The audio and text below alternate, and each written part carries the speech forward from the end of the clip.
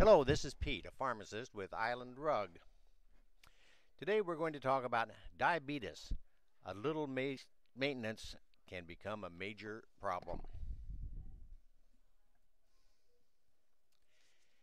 An overview of the ways diabetes affects more than just your blood sugar. Today we discuss how diabetes affects your heart, kidneys, eyes, feet, and nerves. And we'll be learning how those doctors can work together to keep your whole body healthy. There are two types of diabetes. If a person has type 1 diabetes, they make little or no insulin and will always have to supplement their insulin. Therefore, they are insulin dependent. If one has type 2 diabetes, they may make some insulin, but not enough in response to the amount of sugar in their blood. In some cases, it is possible that their body no longer efficiently uses the insulin that they make. What are my blood glucose or blood sugar goals? Before you eat, known as fasting, the blood sugar levels should be between 70 and 130 milligrams per deciliter. After you eat or postprandial, 2 hours after a meal, it is ideal if it's below 180 milligrams per deciliter. Wheeled island drugs can provide for you a report from your blood glucose meter showing what your blood sugar readings are over periods of time. Managing your diabetes. There are three basic ways to control the amount of blood sugar in your body, commonly called a three-legged stool approach. The three legs of this stool represent healthy eating, exercise, and medications. And you'll notice that 2 out of the 3 legs, diet and exercise, are controlled by you. Each leg is just as important as the other. Today we're talking about 5 different areas of the body affected by your diabetes. The first is your heart.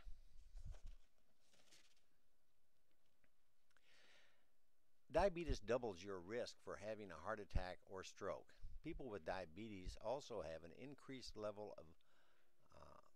risk of experiencing heart attacks and strokes at a younger age. And the risk factors for heart disease, first is central obesity. That means extra weight around the waist as opposed to the hips. More than 40 inches around the waist for men, more than 35 inches for women.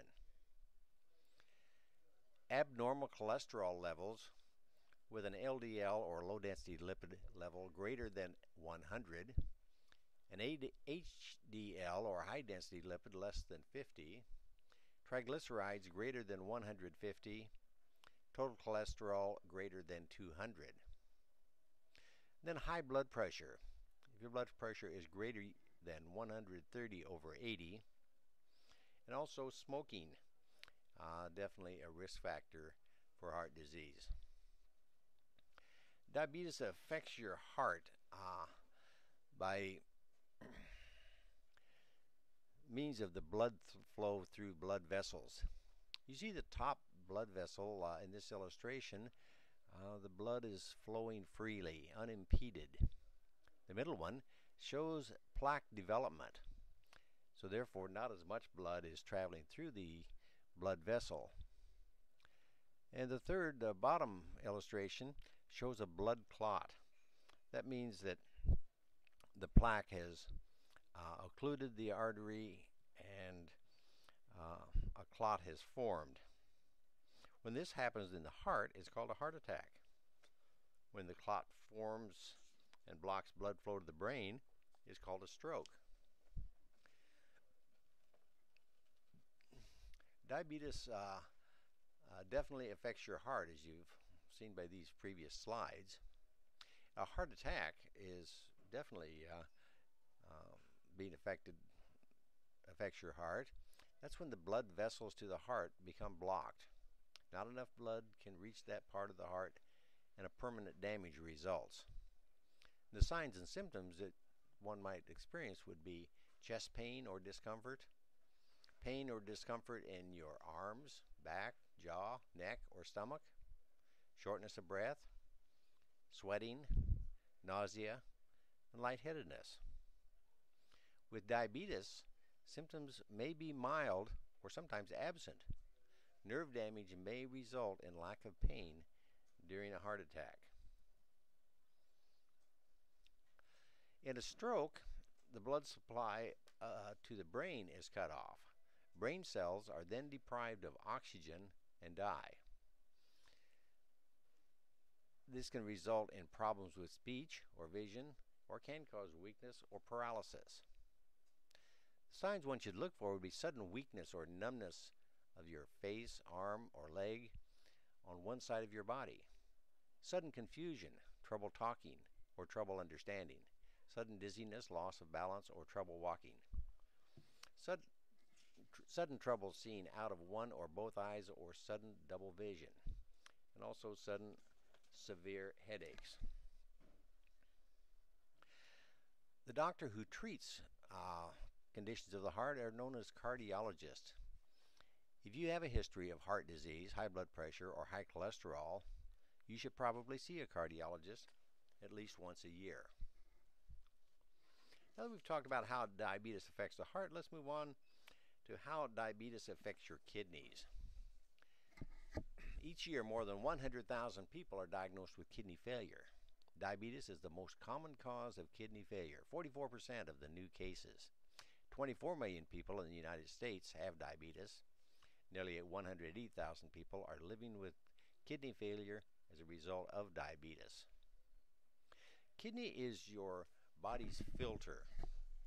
It lets small particles through, such as water and salt, and it keeps large particles out, specifically protein. Think of your kidney as a filter, like a coffee filter. And you can get an idea that the coffee grounds would be the large particles, and the water would be the smaller amount. A nephrologist is a kidney doctor. If your kidneys have become damaged, you should see a nephrologist maybe as often as every 3 to 6 months. High blood pressure and high blood sugar can damage your kidneys, and damaged kidneys are leaky kidneys. Protein in the urine is a sign of kidney damage. A third part of your body that diabetes affects is your eyes. Let's take a look. Retinopathy is a condition where capillaries supply the eyes with blood flow. In retinopathy, these capillaries get damaged. The body makes new blood vessels in the retina that are weak and prone to leakage. Retinal damage can be severe before you notice any change in your vision. Also, glaucoma can be present. That's an increased pressure in your eye. 40% more likely to be present in people with diabetes. Cataracts, a clouding of the clear lens, 60% more likely with diabetes. Those doctors who treat your eye conditions can be one of two types: an optometrist, a doctor of optometry, or an eye doctor, and an ophthalmologist, who is a medical doctor specializing in eye care, also an eye surgeon. Have a complete dilated eye exam by either an optometrist or ophthalmologist at least once a year. Depending upon how long you've had diabetes, you know that diabetes affects your feet.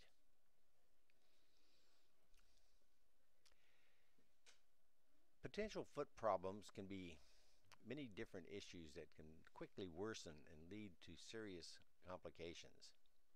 Poor blood flow, changes in the shape of feet and toes, dry skin, which includes peeling and cracking.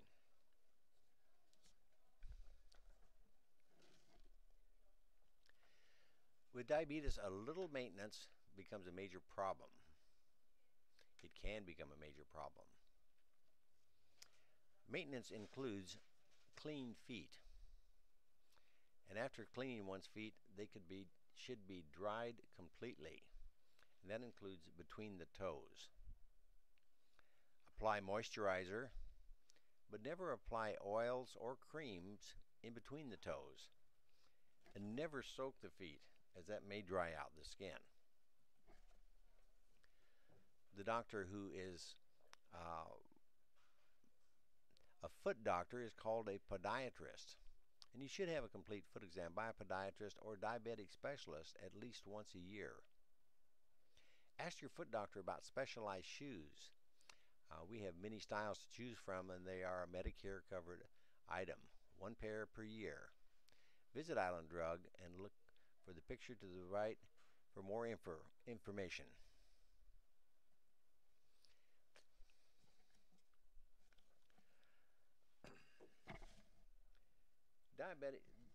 Diabetes also affects the nerves. Nerve damage from diabetes is called diabetic neuropathy.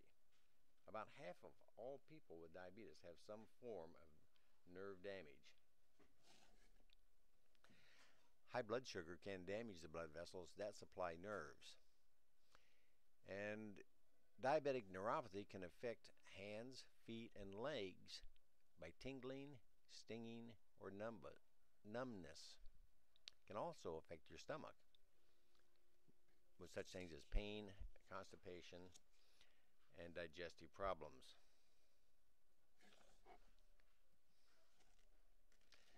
The doctor who treats nerve problems is a neurologist.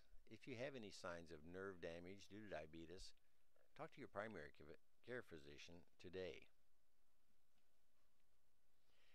Your yearly physical, which you should have a physical exam at least annually from your primary care physician, should include several things. First would be a review of your blood work, which would include checking your blood glucose and also your blood cholesterol. A review of your medications should also be done, and the doctor may determine that medication schedules may be changed or maybe different medications will be prescribed. A complete foot exam should be done at least yearly, and a simple neurological exam. This will check your reflexes in your arms and legs to see if there's any signs of nerve damage, and they will also use a tool to poke the bottom of your feet to ensure that you have good feeling. We also have a recipe suggestion that is healthy and also tasty. So let's review how diabetes affects your life. It affects your heart, your kidneys, your eyes, your feet, and your nerves. Know the doctors that are part of your healthcare team and see them at least once a year, if not more often. Know what should be included in your yearly physical. Thank you. By means of the blood flow through blood vessels.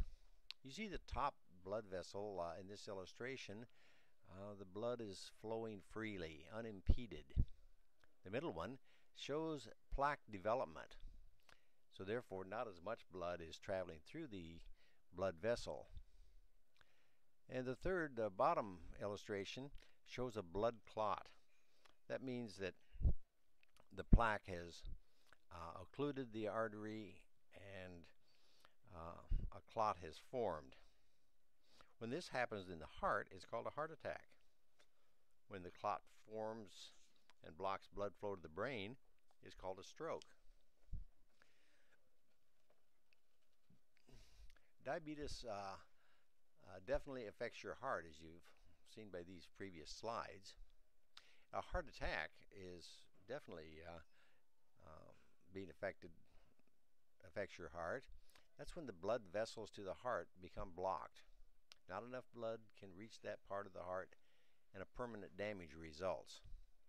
The signs and symptoms that one might experience would be chest pain or discomfort in your arms, back, jaw, neck, or stomach, shortness of breath, sweating, nausea, and lightheadedness. With diabetes, symptoms may be mild or sometimes absent.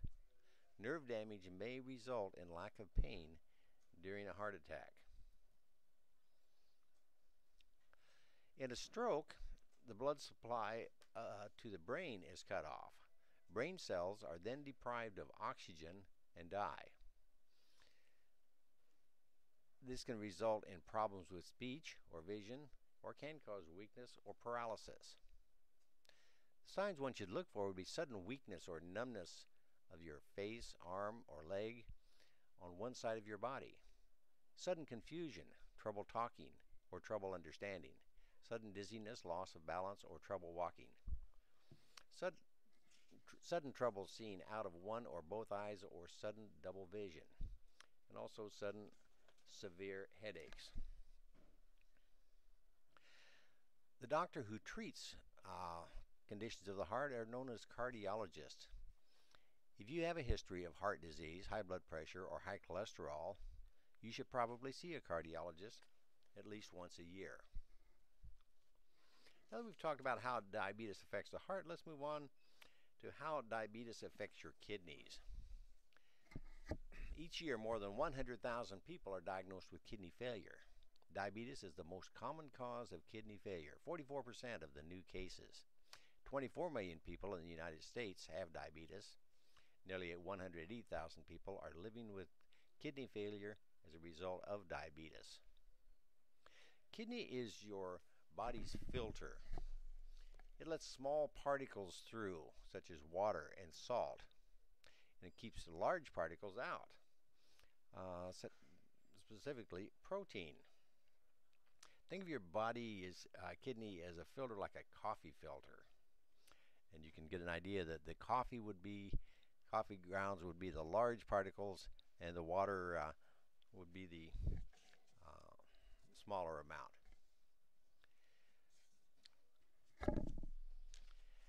Managing your diabetes. There are three basic ways to control the amount of blood sugar in your body, commonly called a three-legged stool approach. The three legs of this stool represent healthy eating, exercise, and medications. And you'll notice that 2 out of the 3 legs, diet and exercise, are controlled by you. Each leg is just as important as the other. Today we're talking about 5 different areas of the body affected by your diabetes. The first is your heart.